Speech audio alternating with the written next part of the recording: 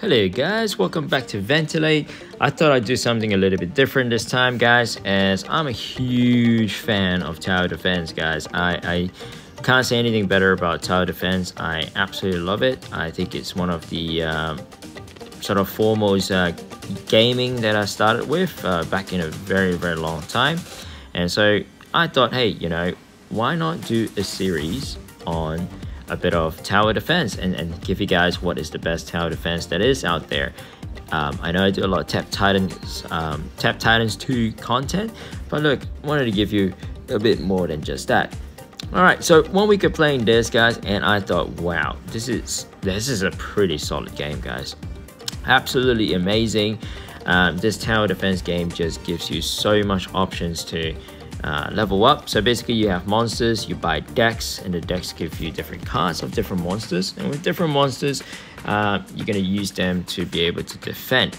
And obviously I'm up to Immortal. I've only played it for a week and it seems really fun. Haven't got any commanders, which needs wave 3500, which I'm very far off. What happens is that if you stack it up right now, this is my strongest hero. You get 300% bonus DPS at the bottom left here when you complete the packs. So 3 of those packs, that means right now the next one is going to be at 55 cards. When I get to there, I'm going to get a bit of bonus, and obviously you can evolve and get it higher, and you can tell the next evolution of it is going to get a whole lot higher. So the one part that I really do enjoy about this game is the experience you need to gain on your tower. So you can't just get a tower, get a bunch of cards and think that, hey, you're going to be absolutely stunning and amazing and pretty and beautiful. You actually need to try hard to get it. Some experience, and so with the experience that comes with this, your tower then becomes stronger over time. So I really like this concept, and on top of that you have normal spell upgrades, spells such as spells, different artifacts as you unlock as you go further, and then you're gonna have research on using some of these energy, and this is a very interesting and nice way of sort of giving you a bit of extra. Also have a lot to farm, because energies can only come from beating one of those hero or bosses that come true, which has a red line or the blue line. Another way you can get that is through these bad boys over here, and with these bad boys over here, they give you experience, or not, sorry, this one gives you experience, whereas this one, so mage, basically gives you energy source, and with the energy source you're going to be able to then use the energy after like per amount of kills or targeted kills or heroes, and so you're going to get more when you do. As you can tell, I got 2 over there and 3 over there. So it's a very interesting concept. I'm going to play this a little bit more just to see what I think about it. It's a kind of good game where you kind of just let it run, let it go. If you want to farm experience, you can, and if you wanted to, you can also use boss rush, which means you can rush, go all the way to the top, prestige real quick, get the prestige points in order to upgrade, or you can slowly upgrade your towers by just letting them get the experience. So it just really depends on how you play it. So my play right now is I'm gonna get this bad boy to be my strongest hero, and that means he's gonna need to get a lot more EXP. And with this bad boy over here, Shadow is going to give more EXP around the area when they do get killed. And so that's how I'm trying to boost my hero, which I want to use as a future. And so you get your leaderboards, you get highest wave, total waves, evolutions, enemies killed, energy earned, and so forth. So guys, if you're looking for something very casual in the background, just to just let it be, you know, and play, I think this is a really good game. You know, it just doesn't use a whole lot of brain. It's not like you have to look up builds and look up this and that. It's just more of like, oh, concentrate and see what happens and just know how it goes.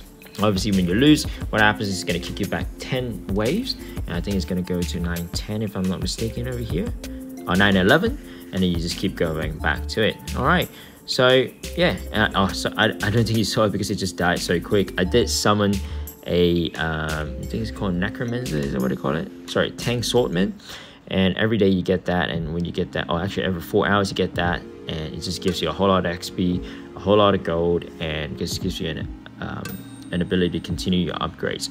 So farming that every 4 hours is quite useful. And these Necromancers, it's just great. I do about 3 or 4 of them, or maybe even 5. Let's go 5 of them. They just die so quick because my guys are strong enough for it. And usually when it comes to the daily missions, you're gonna have to spawn some Necromancer, and when you complete your daily missions, you're gonna get more of these diamonds, and the diamonds will help you go further. So basically you have currency, energy, diamonds, and prestige points. So you have quite a bit to play with, and when you kill, for example, the Necromancers that I spoke about, you also have your tech tree, which you can get down to, which I do want to get this bad boy to get a bit more XP, so that way my towers grow a lot stronger. So yeah, that's it guys. I hope you guys like this series on this new Evolution Tower Defense. I think it's just a really fun game, something to think about. If you just want to have a bit of fun, why not, hey? Alright, that's it for me guys. I'll keep you updated maybe once a week on this game, and just to kind of give you a progress on what I think the game is. It does get quite repetitive, so if you don't like repetitive simple games, this is gonna annoy the crap out of you. But if you just like something simple in the background, just to play, just to screw around, not really think too much, this is absolutely perfect. And if you guys like this kind of tower defense games, I'm looking forward to maybe even potentially getting a what's that game? The Balloon Tower Defense. That's one of the first PC tower defense games that I played, and I thought to be absolutely amazing. It was really fun. It just gets your blood boiling. I know you just pop in balloons as monkey. It's the funniest concept of all time, and I think it's really cool. Kids like it, and it's not even something that's just purely for adults to play. So it doesn't use that much brain. Alright guys, that's it for me. Hope you all enjoyed this video. If you like it, you come this far, drop a little like, drop a subscribe, drop a comment, let me know what you think about the game. And some of you guys may be like, what in the world you've been posting? Check it out. If you like it, let me know. If you absolutely hate it, let me know too. That would be great. Catch you all later. Bye bye.